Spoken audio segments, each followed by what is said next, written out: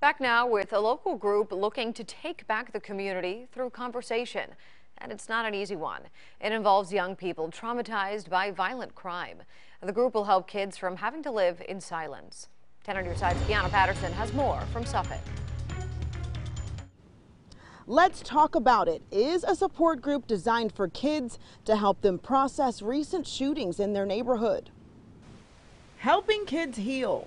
Children are suffering in silence, and we need to do something to help them. Marlisa Montgomery runs the Geneve shelter in Suffolk. We know how they are affected by domestic violence. Back in April, a boy was shot in the arm at the Hoffler Apartments. Neighbors tell me someone drove by the playground and started shooting at least 30 rounds while kids were playing.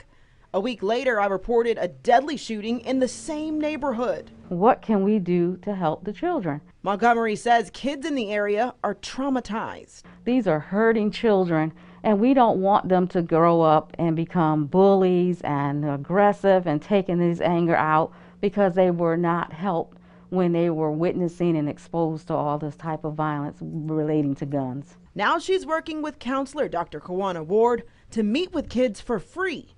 But we're lacking funding, and we know we're going to need funding because, you know, clinicians have to be paid. The nonprofit may not be able to keep it going after the summer. If we can get the community to support this program and invest in the lives of the children in our communities, it would be wonderful because we want to continue this program.